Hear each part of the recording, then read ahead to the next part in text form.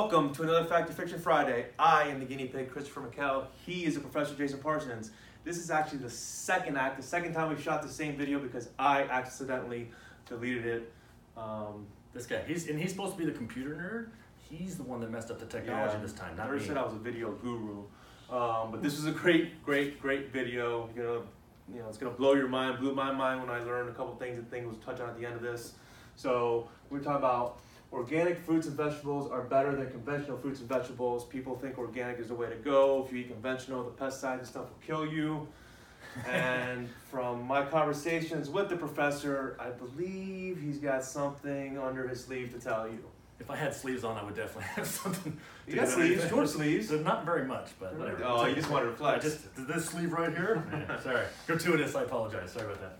So this is something, and I say this regularly in these videos, it's one of my favorite topics because people bring this up all the time. When I have nutrition discussions with clients such as Chris and many other people, they'll oftentimes ask me about the difference between organic fruits and vegetables versus conventionally grown, because they have heard on the internet and Facebook, all different places that they need to eat organic. Of course, organic's better for you. So one of the things I want to focus on as we go through this video is the word better right here. So organic fruits and vegetables are better than conventionally grown. Better, how do we qualify what better is? Well, what I did is I broke down into 5 categories the comparison between organic and conventionally grown fruits and vegetables so it can make sense for you. So the first category, nutritionally, so the content of nutrition inside those fruits and vegetables. We got pesticides, a very important one for a lot of people. The taste and looks, economics of growing the different ways, and then of course how it impacts the environment. So let's start with the first one over here, the nutritional content of the fruits and vegetables as they're grown organically versus conventional. There's lots of studies on this subject out there, hundreds of them actually, where they compare various different fruits and vegetables and tubers and legumes and all kinds of stuff that's grown in these different ways to see is there more or less of the micronutrients inside them and a little bit of the macronutrients. Macronutrients are proteins, carbs, and fats. Micronutrients are the vitamins and minerals inside these, right? So when you look at those studies across the board, there's a lot of them, right? And sometimes you can find out there's some meta-analysis, which is basically a study of studies. They take a whole bunch of these studies and compare them all together to see what do they all say on the whole.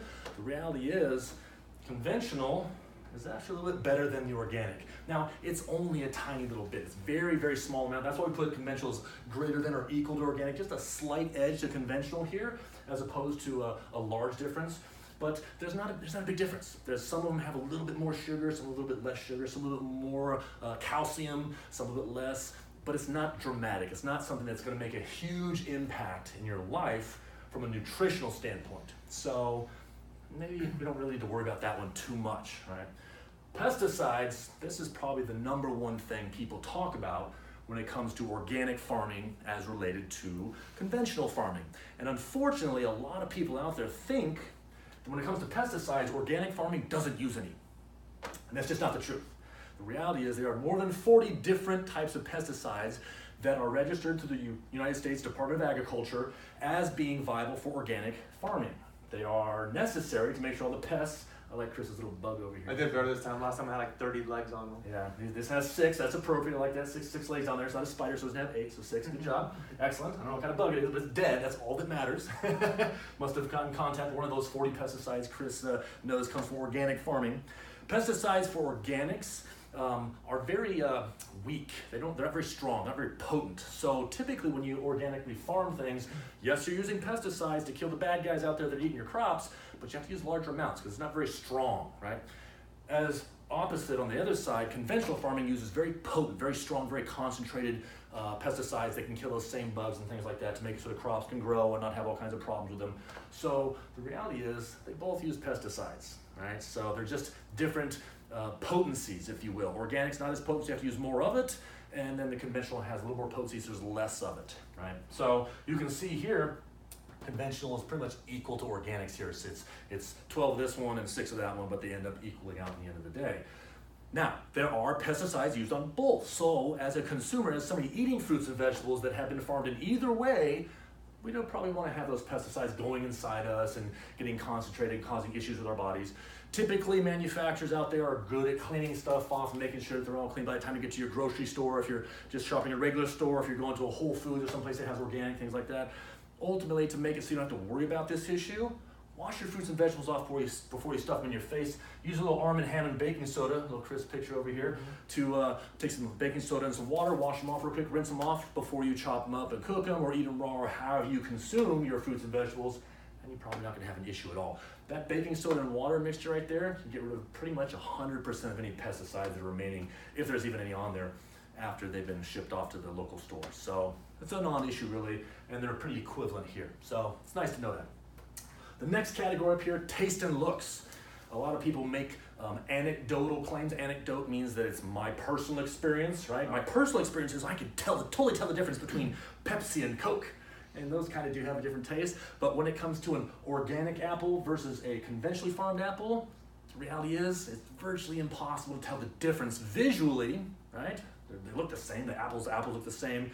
But as we talked about back here in the nutrition category, sometimes there is a slight higher amount of sugar, that macronutrient sugar, inside of conventionally farmed fruits and vegetables. And as we know, the sugar content of fruits and vegetables, if there's more of it, it tastes better. More sugar tastes good. There's a reason we consume so much sugar in this country, because it tastes yummy. I love that stuff, right? But of course, as we know, too much of anything can become a problem. So back to our two apples, the organic apple versus the conventional. The visual appeal, pretty much equal across the board, but when it comes to taste, there is a slight advantage to a conventionally farmed one, because they tend to have a little bit more sugar inside them just based on those farming practices. So if anything, conventional gets a slight edge over organic. What's going on, organic? It tastes better for less price. Wow, speaking of price, let's talk about that. This next category here, the one that's most important for purchasing, for consumers, and for farmers themselves, is the economics of the farming method. So this one is not even close. This is a complete blowout here. The reality is, for organic farming, it costs 25 to 40% more for you to purchase the same exact apple in a Whole Foods in the organic section as to opposed to your regular store that you pick up that same apple. Looks the same, tastes a little bit better for the conventional one, has a little better nutritional value, and holy moly, it costs 25 to 40% less for conventional as opposed to organic. And the reason is it's expensive to farm organically. There's a lot of criteria that the United States Department of Agriculture puts in place for organic farming.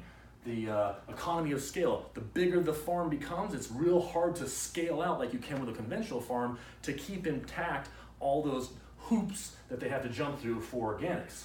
The special facilities they have to use to make sure that they're not getting overspray from conventional farms nearby. They have to have certain distances between the farms or use certain equipment. And then of course the cost of organic pesticides is actually higher. Remember I said earlier when we talked about pesticides, organic pesticides are not as potent, so you have to use a larger volume of them to get the same effect as a smaller concentrated conventional pesticide.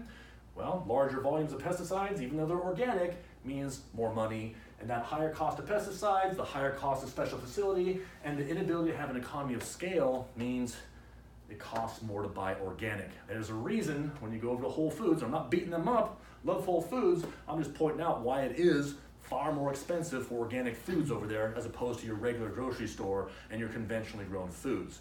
So it's just not a fiscally viable thing for the farmers and or the consumers to feed the planet when things cost significantly more in that organic situation, especially when it doesn't taste better. It's using more pesticides, organic, and then of course over here, the nutritional value, it's actually got a little edge to the conventionally farmed stuff. So something to consider there. And finally, the last one down here, environmental impact. This is also something a lot of people really take to heart and are very concerned with, just like pesticides, because pesticides are part of the environmental impact. This part here might be more of what you're actually consuming, the impact on the ground and how the earth is affected by conventional versus organic. They're pretty equal in different ways, right? Conventional farming has a greater ability to have a smaller amount of land produce a larger amount of crops. So conventional is better when it comes to land use. You don't have to use as much land, you get way more food out of it, as opposed to organic.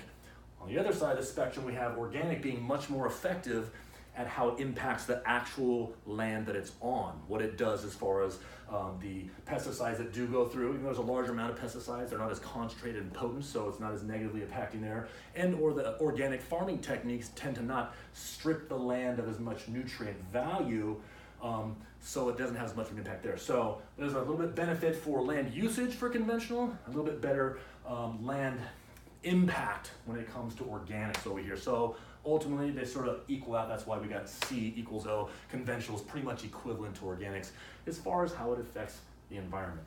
Right. But just to keep in mind for everyone, we spoke about this, the organic side being better for the land itself, but we've been doing conventional forever. That's and true. Farmers are rotating crops through the same land to make sure the nutrients are only being used for a certain type, and then they switch it out to use the other nutrients while the other ones come back, and cycle through that. That's a great point, Chris. That's something a lot of people don't take into consideration. It's not like we just started farming a couple years ago and it's a new thing. It's been hundreds of years that we've been farming on large capacity scale. The agricultural industrial revolution has put us in a place where the explosion of population of humans on the planet has necessitated and demanded that we get better at our conventional farming, which is the vast majority of how we get fruits and vegetables on the planet is conventional farming. That's internationally everywhere in the world. So those conventional farming methods had to be really good at using the land in a manner that's sustainable, that's long-term purposeful. So that means when they use, corn for this season, they have to rotate it to a totally different plant the next season so that they're not stripping all the nutrition out, but rather rotating the value prospect in the land that it's being used. That's a great point, Chris. Right. It's not like we're going to turn to the Badlands here. Yeah.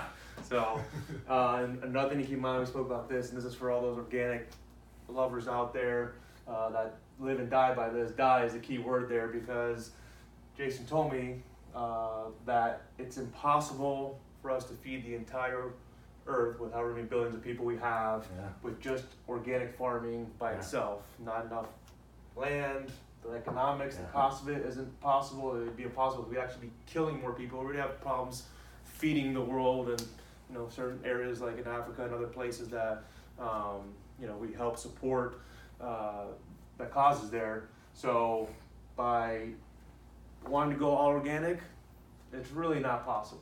It's really challenging here in America for us to wrap our heads around this problem to what Chris is speaking to, because in America, 7 of the top 10 causes of death are lifestyle attributed, right? And most of those causes of death here in the United States of America are from eating too much food. We have great businesses and environments around us where we don't have to move too much. We're in Chris's office right now doing this video. Chris sits at a desk most of the day doing his computer stuff over there, using his big brain, and he doesn't move as much. Now, the nice thing is he goes to the gym, he goes out and runs, he does all kinds of physical activity to take care of his body, but that's not the average American. So the average American sits still most of the time, and they have an overabundance of food. So most Americans, their lifestyle death attributes come from too much food and not enough movement. Now, set America aside, the rest of the planet, number 1 cause of death is famine, not enough food. So in reality, even with conventional farming, which is the most efficient and effective from an economic and land usage standpoint, we're still not feeding everybody, right? If we were to right now snap our fingers and switch to all organic over the planet, millions and millions and millions more people would die of starvation, because it's just not a viable means of feeding the masses. So something to consider when we look at people that have this altruistic belief system. They want to take care of as many people as possible with as good a food as possible. We have to take into consideration it's not viable to be able to feed the number of people we want to using organic farming methods. And as you showed here with pesticides and whatnot, conventional fruits and vegetables, they're not going to kill you.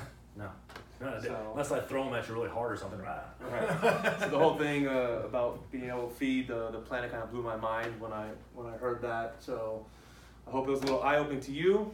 Was to me. I am the guinea pig. He is the professor. Signing